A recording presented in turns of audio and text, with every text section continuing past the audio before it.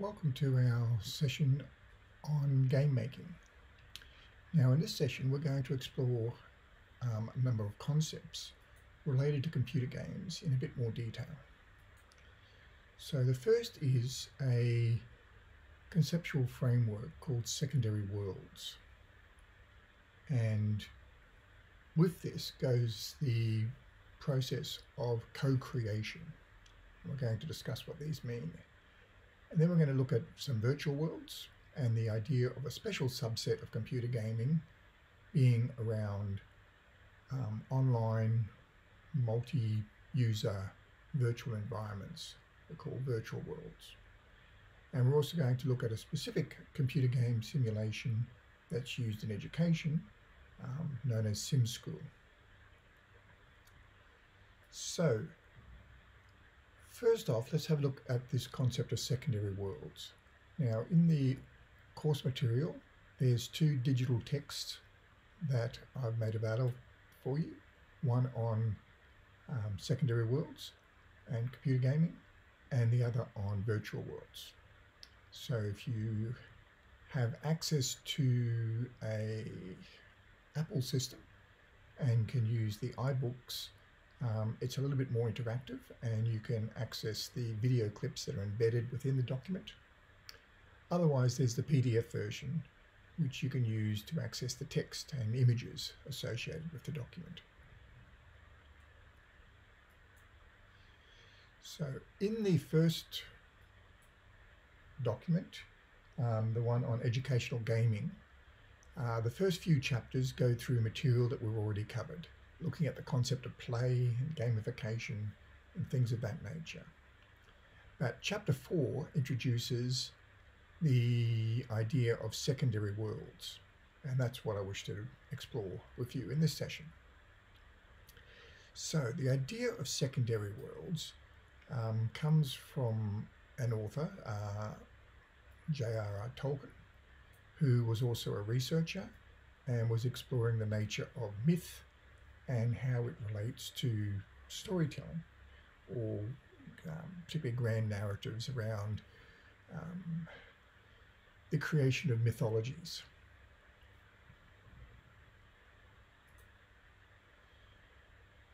So in Tolkien's work on secondary worlds, he introduces this concept, and essentially it relates to the idea that we have a primary world, which is the real world as we know it.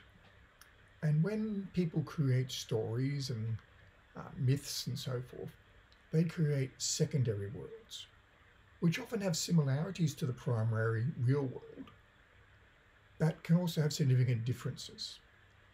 So, for example, in his own literary works, he created the secondary world of Middle-earth, and it was populated with fantastic races and beasts, elves and dwarves and hobbits and things of that nature. But it also had people, and it had towns and interactions and global politics and so forth, which drew a lot upon the primary world. So it wasn't completely fanciful. It had a lot of elements that we could relate to as we relate to things in the real world. But it also had a lot of additional things, which made it a secondary world. And it was also made by someone from the primary world. That's why it's called a secondary world, a derivative world. Now, many authors, particularly in fantasy and science fiction, have created such worlds. And it's sort of a hallmark of those particular genres. So we can think of them as being somewhat parallel, in that what we will find in a secondary world will often contain elements from the primary world, but in not as much detail. And in fact, very few authors go to the detail that Tolkien did in creating a secondary world that was as rich and as detailed in terms of its complexity as we find in his stories and subsequent movies and other associated works. So why is it important?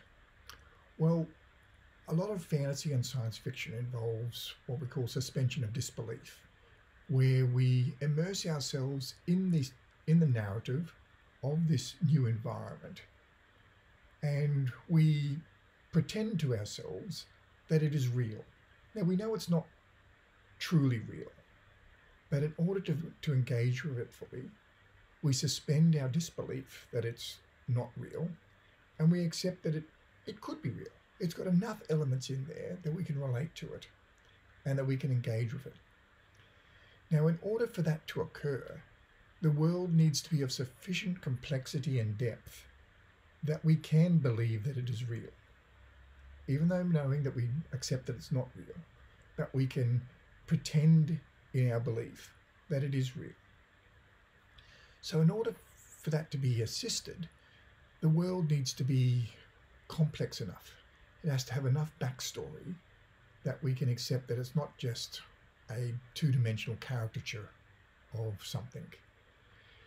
Now, Tolkien developed 3 levels of approaching this. The first is the philosophical level. This is where the world has a philosophically complex backstory, such as having gods and a mythology. Where did the world come from? Where did the universe of this secondary world come from? Who created it? At that sort of mythological level. Then we have what's called the epic level. So we often have stories set within secondary worlds. That's generally how we engage with them. There are various storytelling narratives or poems or movies set within a secondary world. And these are often contained within an epic narrative, some sort of good versus evil, nations versus other nations, some sort of big picture processes occurring within the secondary world. And then we have the naive level. And this gets down often to individuals or small groups where they're interacting with the world and having to travel from one place to another place, meeting people, engaging with conversations and having quests and adventures set within the secondary world. And all 3 of these contribute towards that suspension of disbelief. And they're all necessary to different degrees in order for us to accept the secondary world as a possible substitute for the real world in our explorations, in our narrative journey within this world. So what does that have to do with games? Well, computer games and games in general often draw upon the rich storytelling of fantasy and science fiction. And the secondary worlds that have been created in particularly novels and movies and so forth are often translated into computer games. Now, as computer games have developed as a genre, there are now computer games that are being developed without the need for novels and so forth to support them. They're of sufficient complexity in their own development that they're now spawning their own novels and their own movies and so forth. But initially, computer games were generally derived from existing storytelling and mythologies and so forth. Now, the big aspect of computer games, though, is around the interaction. And generally in a movie or in a novel, you experience it as directed by the author or the movie maker or the director of the movie. In computer games, while that still is the predominant mode, some computer games allow you to make decisions about what occurs in the game. Now, at the simple level, you've got a character that's moving around, and while they're generally following a set narrative, there are decisions about where you move and what you do and the actions that you perform, much more so than occurs when you're reading a book or watching a movie. So there's that level, at the naive level, of being able to make decisions and have things occur through your interactions and your initiative. Some computer games, though, also take you to the epic level, particularly games where you're running a country and you're building a nation or building a city, and then it might be having wars with other cities, and things are happening on a much grander scale. And then there are a few games, though they are very much the rarity, where you can start looking at the philosophical level. And these sometimes occur in large multiplayer online games, where the players themselves start developing their own nations and their own myths. Various players in the past have done great epic things that are comprised of the mythology of the game. Various clans and organizations within the game form their own nations, and this all builds a much larger backstory and mythology that encompasses the game itself. So gameplay and game development can build upon these ideas of secondary worlds and the concept of co-creation. This is where we actually contribute to the game. Now, in novels, this happens a little bit where we have authors write a novel, and then other authors may come along and write other novels that extend upon the narrative. A lot of science fiction uses this particular approach. Say Doctor Who, you've got the original author of Doctor Who, and then you've got lots of subsequent authors that have written new episodes and adventures set within the original framework defined by the original author. And similarly, the Star Wars universe has had thousands of books written set within the environment created by the original authors, but they're then able to add to that. They're able to co-create. Now, it's also extended beyond that, not just to professional authors, but there's a whole movement around what's called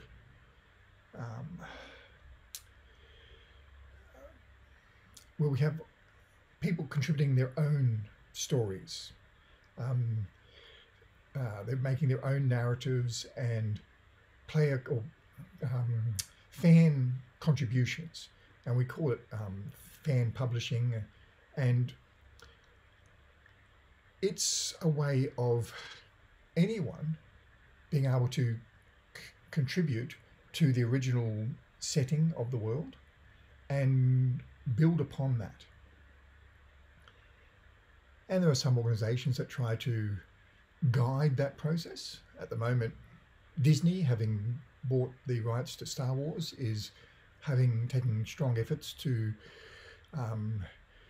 redirect fan fiction, which was expanding out upon the Star Wars universe. And there is a concept of what's called what is going to be allowed within the authorized narrative of the Star Wars universe, and is then built upon in subsequent authorized publications, and what fans have contributed and produced. Now, in terms of computer games, this is also something that is starting to be utilized. Now, we have some games which are called sandbox games, where it is based upon this concept. Minecraft is probably the main example. The basic Minecraft game has got a very, very bland environment. It's mostly wilderness, a few isolated sort of towns and so forth, but they're very basic and so forth. And there is a general narrative around this other world that people can get to and so forth. But in the main, there's not much storytelling. The storytelling is done by the players. They build things, they go on quests, they create adventures, they invite their friends in to explore the world and to build on the world themselves.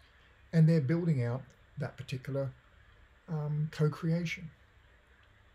And there are other games that do this to lesser and greater extents, particularly the multiplayer games often have it built into the mechanics, um, but often not so much in terms of changing the world itself, but in terms of building guilds and um, having players self-organize how they're going to interact with the world. But there are some games where players do build as a central component, building cities or space empires and things of that nature.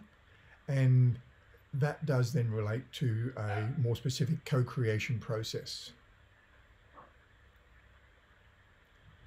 So some aspect of computer games' popularity can be seen around this nature of secondary world co-creation, where the ability of players to do more than just experience a narrative that has been created by the author or the movie producer, but to actually interact with the narrative, to change the narrative as they play and make decisions about what is going to occur in the secondary world, is a significant aspect of why computer games are popular.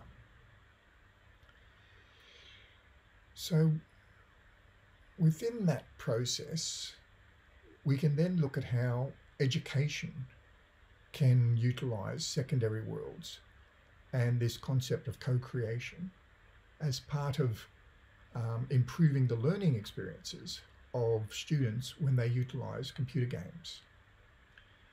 Now, one process of this is called mental models.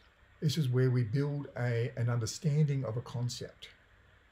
And our mental model is by necessity a simplification of a real world experience or real world concept. We might build a mental model of Australia's geography, where the states are, where the capital cities are, things of that nature. And that gives us a good understanding of how they are in relation to one another. But it's nowhere near as detailed as the reality of things in the real world geography. But it is our own secondary world of where things are in relation to each other. Likewise, we build mental models of all sorts of things. A mental model of social interactions, say of how our friends interact with one another, how we make friends and how we have enemies and things of that nature. Or how the economy works. We have a mental model of the complexities involved in the economic processes. Nowhere near as complex as the real world processes, but sufficient for us to have an understanding of being able to buy things and sell things and save and make purchases and maybe invest some money and things of that nature. So we build these mental models all the time, and they really do represent secondary worlds. They are a simplified subset of the real world, and they have certainly elements of the real world, but they can also have other elements. And we can also introduce fantasy elements. And this is particularly useful in education, where if we're trying to explain and understand some complex concepts, let's say the issue of genocide. Now, genocide's a pretty horrific sort of thing to explore in terms of its real world examples. But if we simplify that and say, look at, okay, what would happen if we had these characters in a fictional game environment, and one group of characters was trying to destroy the other group so that they could take their land and explore that. And so we could explore the concept of genocide without having to go into the real world complexities and implications of that exploration. Just one example. There's lots of things that we can use fantasy elements to, even such things such as physics and mathematics, where we can build this idea of, well, one example in mathematics was the concept of flat world, where we had creatures in 2 dimensions. They didn't have 3 dimensions. They always had to move around in a 2-dimensional plane, and how that they would run into other 2-dimensional objects and interact with them. And if a 3-dimensional object was placed in the 2-dimensional world, what would the 2-dimensional object people see? They would see an intersection of that 3-dimensional object. Now, a fantastic tool for teaching about geometry and topology and all those mathematical concepts, but done through a secondary world and a game-like environment. So education can certainly utilize secondary worlds, and we can do it again at the 3 different levels. At the naive level, we're looking at simple problems that are being trying to be solved and how we can make direct simulations and get a specific understanding about very simplistic processes. So one computer game would have been Lemonade Stand, where it's teaching students about commerce, how much money they're going to spend on sugar and on lemons and on water, and how they combine those and what price they then have to sell it for in order to ensure they make a profit. And then it introduced other things such as temperature and whether or not it was raining or sunny, and that impacted the price. And that was about the complexity of the game. But it was very useful in teaching students some fundamental concepts around saving and commerce, the idea of profit margins, the idea of variability, and the fact that we have to make sure that we have enough profit to get us through the good times and the bad times and things of that nature. But then we have more complex games, such as at the epic level, we could be looking at concepts that involve multiple mental models, where we've got to introduce a whole range of different complex ideas in order to understand how the game works. So an example of that would be SimCity, where we were trying to run a city. Part of that is looking at the sewage system, part of it is looking at the transport system, part of it the employment system, the jobs, the different types of industries that are going to be available in the town, how to look after disaster management, the education system, all reasonably complex concepts that involve degrees and expertise in their own individual areas. That's simplified and placed within a secondary world that the students can engage with and understand the processes happening and build a more complex model of how these things interact at an epic level. And then you have the philosophic level. And this is where we start starting to look at moral and religious issues and ethical issues, looking at some games where there are decisions made as to whether or not to steal or to injure other players or characters in the game. When is it right to invade or not invade? What are the consequences of those? So there's a whole range of different other aspects that can be taught and learnt through the secondary worlds of computer games that would be more difficult to engage with in other processes. Now that said, there are a range of different types of gamers, and we call these taxonomies. Not everyone engages with every sort of game. Some people like action adventure type games. Some people like strategic games. Some like puzzle games. Just as we have people liking action adventure movies, some people like complex drama movies, some people like mystery movies. And we have similar sort of interests and taxonomies within computer gaming. And within that then, we have particular genres of gamers and game interactions. As I said, some people like playing individually. Some people like playing in groups.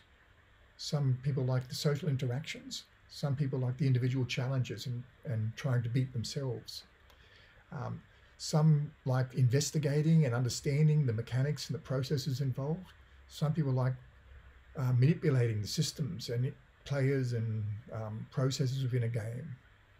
Some like strategizing and looking at the big picture processes. Some like just simple competition and trying to beat either the system or other players. So these are all complex aspects of gaming types, and different games have got different affordances around these processes. Now, within education, there's a process called PCK, which is an alignment between pedagogy, the content being taught, and ensuring that the pedagogy matches the content. Now, this has been expanded to a concept called TPAC, which looked at the technology, the pedagogy, and the content, and acknowledging that there are certain technologies that support certain pedagogies and certain technologies that support certain content learning, technologies to assist in the teaching of drama may very well be different to the technologies that would assist in the teaching of mathematics.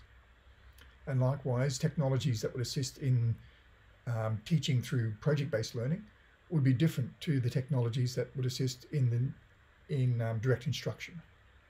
So you've got this mix, and the best learning occurs when the three align. Now, if we replace the technology in this case with computer games, we want to ensure that the computer game aligns with the pedagogy and the content being taught. But the other aspect of computer games, relating back to what we were talking about taxonomies, is that we also want to make sure that the game pedagogy and content also align with students' interest around different types of games. And where all four of those align is when the best possible learning experience is likely to be occurring.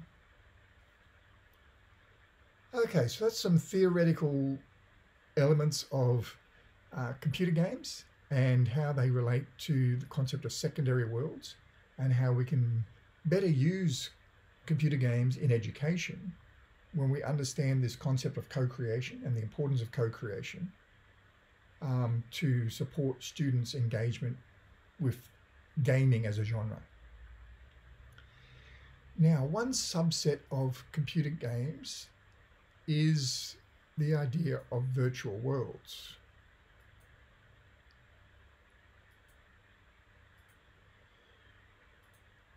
So virtual worlds is the other digital text that I've provided you with. And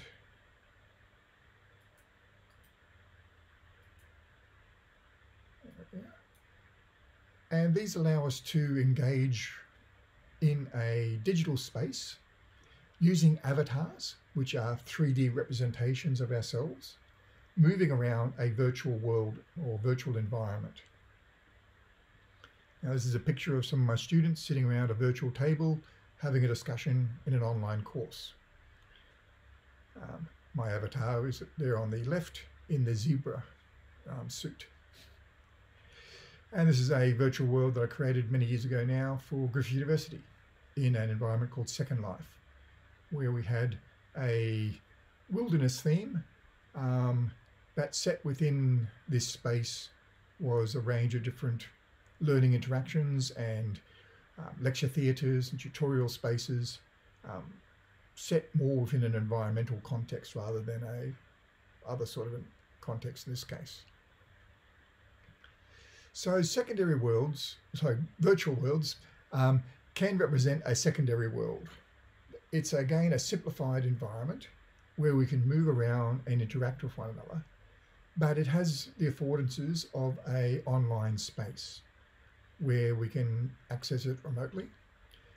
Some students find the avatars more effective than video conferencing because the avatar is a simplified representation of themselves. At the moment, avatars are not particularly expressive. They can generally move their arms and legs and heads in different directions, but they, in the main, don't have facial expressions. Now, with the reemergence of interest and technologies around virtual reality, they're now building cameras into virtual reality headsets to pick up on facial expressions. And we're now starting to see avatars being able to express our facial movements. So this is taking avatar interaction to another level, which will hopefully improve processes. The other approach that's been used is to have the avatars have a video screen in place of their head or their face, and have a real world video streaming of your normal video face onto the avatar. So it allows you still to move around, but you can then also pick up on visual cues of interacting with someone through looking at their facial features. So secondary worlds were very popular, virtual worlds were very popular in the 90s and early 2000s, but then they started fading away from popularity. We tended to move more towards video conferencing. Of course, it was starting to allow greater interactions. And because of the lack of facial features, secondary worlds were not seen as quite as interactive as video conferencing. But that said, virtual worlds do allow a range of different possibilities that are not achievable through video conferencing.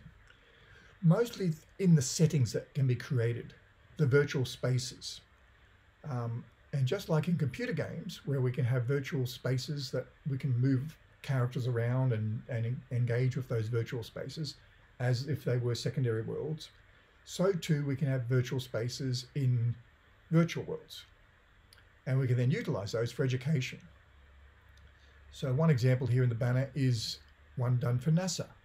And every rocket that's ever been launched is available in simulated real scale in terms of the scaling to the avatars. And you can climb around them and go inside them and fly around them. Another advantage of virtual worlds is that you can not just limited by the laws of physics. You can teleport, you can fly, you can do other things that are not necessarily easily achievable in the primary world, the real world. So other things that were made in secondary worlds, in virtual worlds, most commonly were historical spaces, such as the Parthenon or the Colosseum. The Great Barrier Reef was created, the pyramids, things of that nature. Things that were difficult to actually travel to and explore and experience in the real world, but could be achieved in virtual secondary worlds.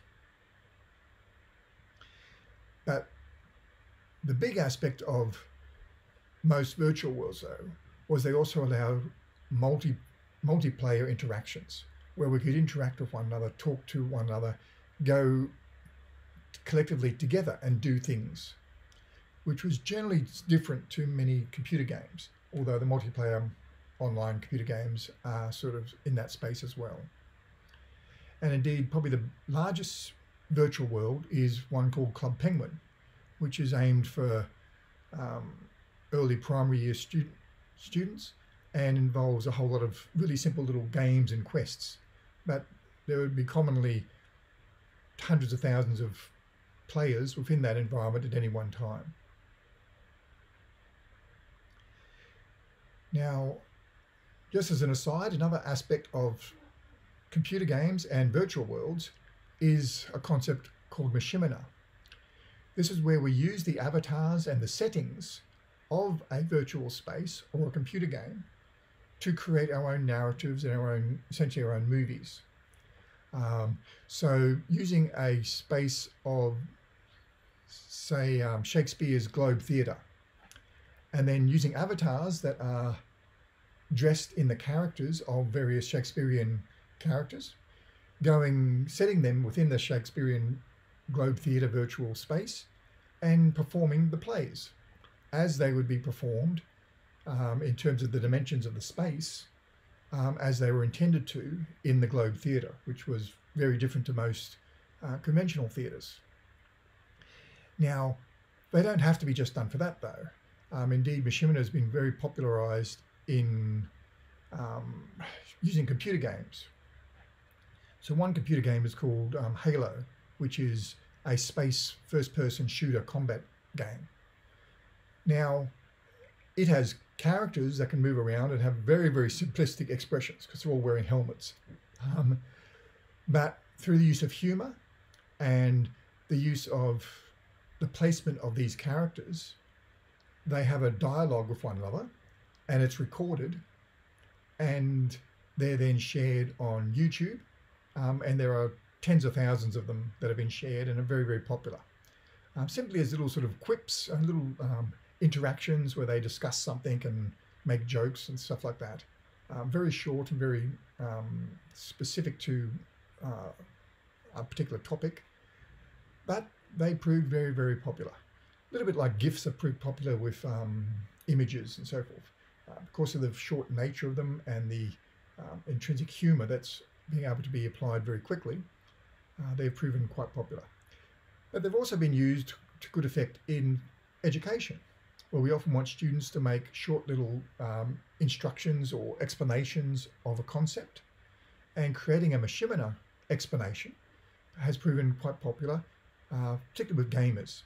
If you've got students that are gamers, having their favorite characters explaining how gravity works, or the concept of mitosis in biology, or things of that nature. So it's allowing them to use a fun, engaging environment and tool for educational purposes. So there are a range of virtual world platforms. As I mentioned, Second Life has been by far the most popular and the largest, although it's now being challenged by a new push towards the metaverse and their use of virtual reality helmets and augmented reality devices to allow greater interaction between the avatars in the virtual worlds. But Secondary Life had problems. It was a proprietary environment that cost money to purchase things and to build, and so it, over time, limited its own success, and eventually people moved away from using it as a widespread environment. There was an attempt to develop open, free environments, the OpenSim movement, whereby people could host their own virtual worlds and interact within those. And there have been a range of those that have been developed. Active Worlds is one, Open Wonderland, Open Cobalt, and there's been another dozen or so since those in the last few years. But one of the biggest that was used for education was developed by academics, but in conjunction with teachers, and it was called Quest Atlantis. And at its height, it ran for about a dozen years. It had tens of thousands of students interacting with what were called quests, which were basically learning activities where they would learn a concept. But it might be a concept in music or geography or maths or English, and there were several thousand quests, including 100 or so Australian ones that were developed by Australian educators. And the teachers would bring the students into the environment, they would complete the quests, and they were very specifically focused around learning about particular concepts. And it was a safe environment. It was set up with lots of checks and balances. Only students could get in there, and there were ongoing monitoring of their discussions and conversations to ensure that there was an appropriate environment for young children to be engaged with, which is one of the biggest challenges with virtual worlds and also with open online games. Because they're designed to be commercially viable, they allow anyone to utilize the environments, and sometimes people utilize them for inappropriate uses. That was one of the biggest problems with Second Life.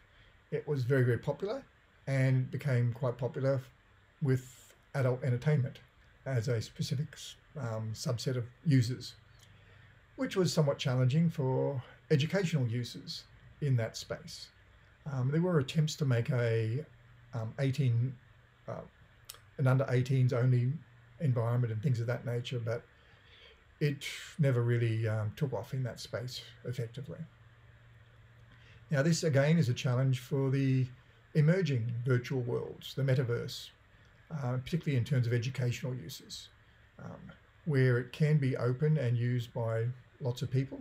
There will be people that use it for particular purposes that are not necessarily compatible with most, particularly K-12 education.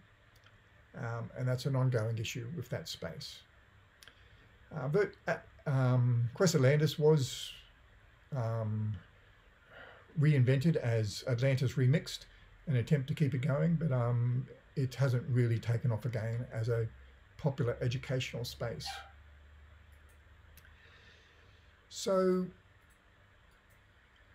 within those, the last aspect I wanted to let you explore is an idea or a particular computer simulation called Sim School.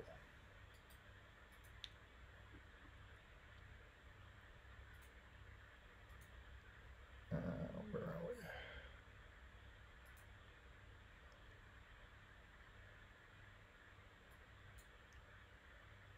we are. Okay. Now, I've given you access to a certain level of SimSchool. Unfortunately, full access is not currently available. But the idea of SimSchool is it allows you to simulate a classroom environment. And I use this in particular for teacher education. Because again, it is a secondary world. It's a simplification of the real world complexity of a normal classroom. So we can have just a single student, or we can have 2 or 3 students, or a class of 20 or 30 students. And we can increase the difficulty of the simulation by increasing the number of students. But we can also delve into what happens with those students in great detail.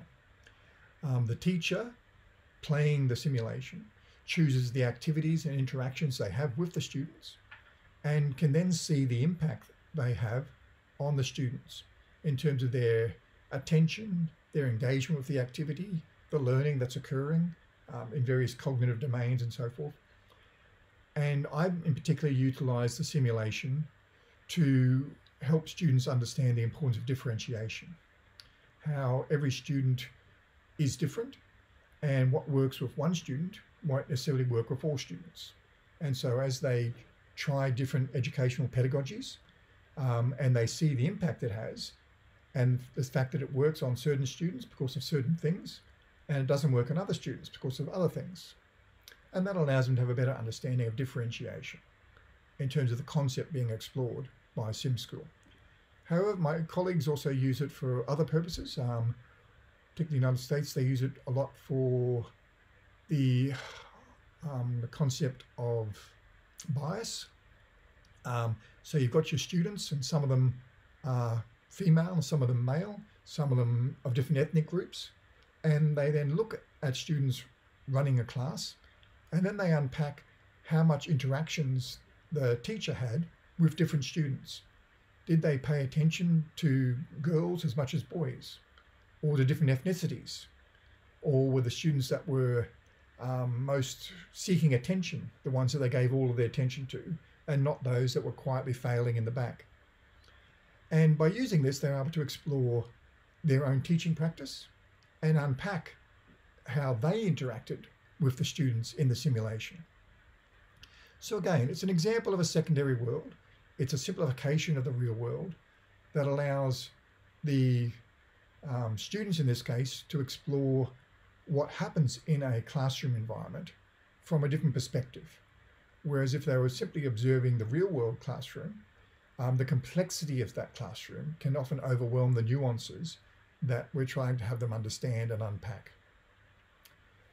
So that's an examination of game making from a perspective of understanding the mechanics of secondary worlds and of simulations and of virtual worlds. And we'll explore these in some more detail during the tutorials.